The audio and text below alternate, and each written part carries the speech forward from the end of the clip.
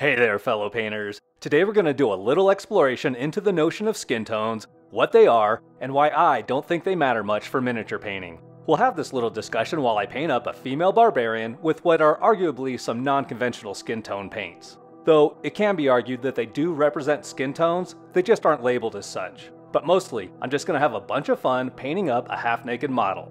Welcome to Trehane Miniatures. I'm going to use just 3 colors when painting the skin on this barbarian. Dark plum, warlock purple, and ice yellow.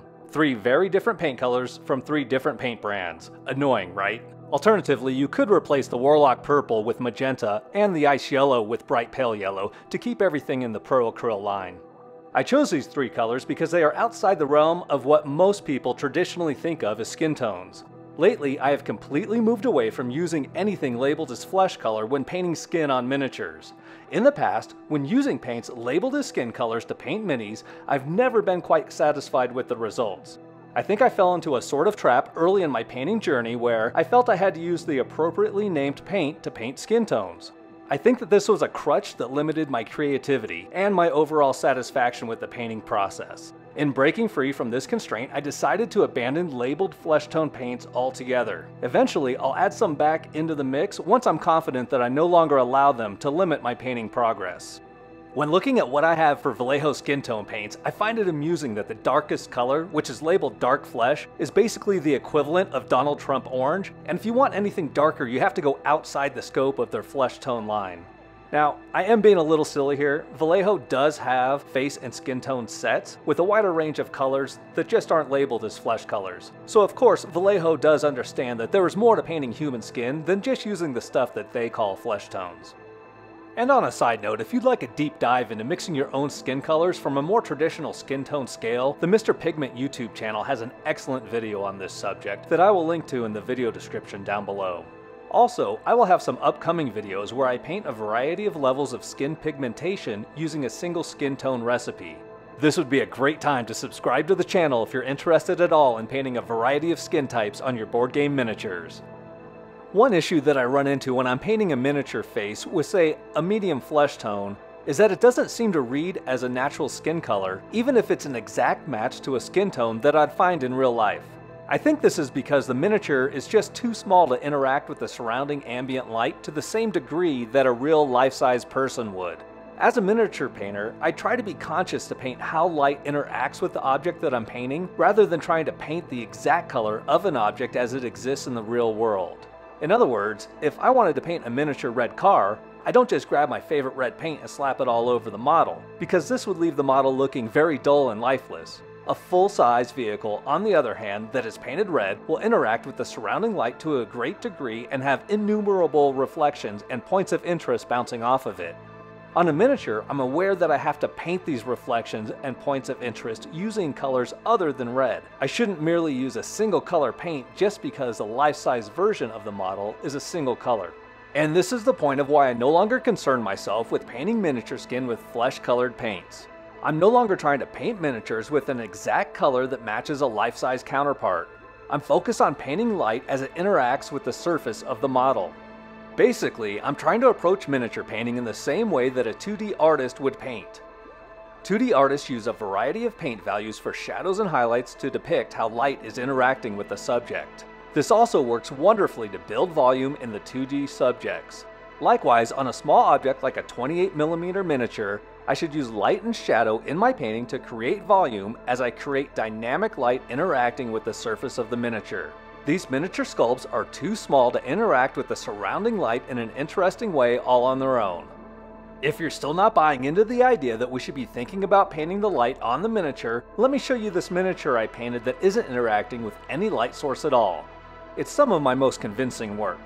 But seriously, even when painting something that is completely black, a fairly small portion of the piece should actually be painted with pure black paint.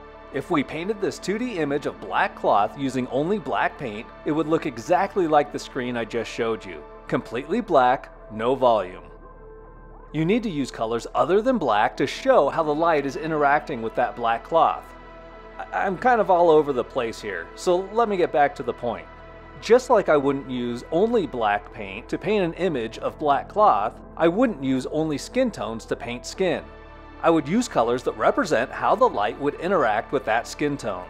Approaching a miniature with the idea that I'm simply painting the light interacting with the surface of the mini is why I almost always start with a miniature that is primed in black.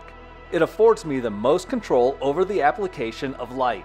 Starting from pure black basically means that I'm beginning with zero light interaction, and any added paint layer is done to inform the viewer on how light is behaving on the model. I start with the darkest shadow colors and progress through the midtones and eventually to the brightest highlights. This is also why you'll never see me struggle to paint something like bright red over a black primer. There are so many options for the transition colors from the deep shadows to the point where I need to start applying the red that it won't be an issue. Whether these colors are deep violets or dark brown reds like terracotta or whole red, the bright red that I choose will build nicely upon them.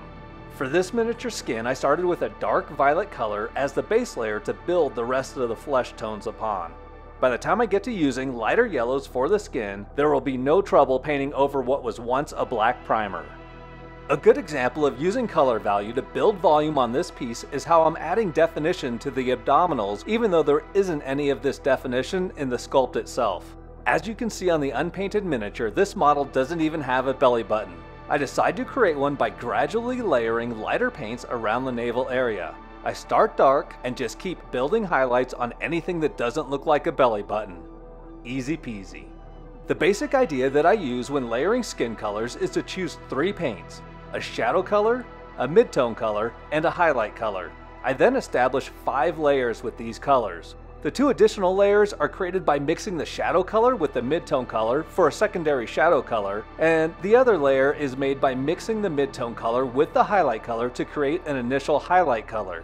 For this model, I did something a little different. I mixed the dark plum with the warlock purple at a ratio of 50-50 as usual for the secondary shadow color. But from there, I added ice yellow directly to the shadow color mix, adding more ice yellow to the mix for each subsequent layer. The skin is ultimately accented with a final pass of pure ice yellow.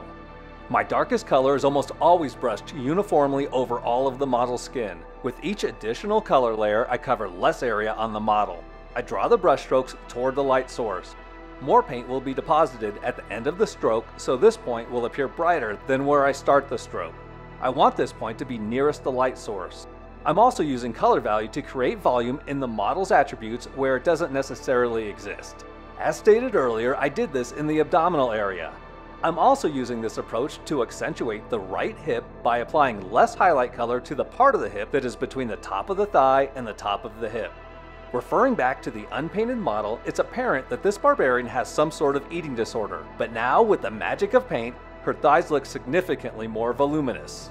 The last step is to quickly paint the rest of the model so I don't have a half-painted miniature in my thumbnail. I think that the purple and pink tones for the skin work really well with the overall finish for this model. If you like the blue light effect on this barbarian, check out this video here for a step-by-step look at how I painted the blue OSL, as well as the painting of her 2 swords. Thank you so much for watching. Please hit the like button and subscribe to the channel to join our growing community of painters.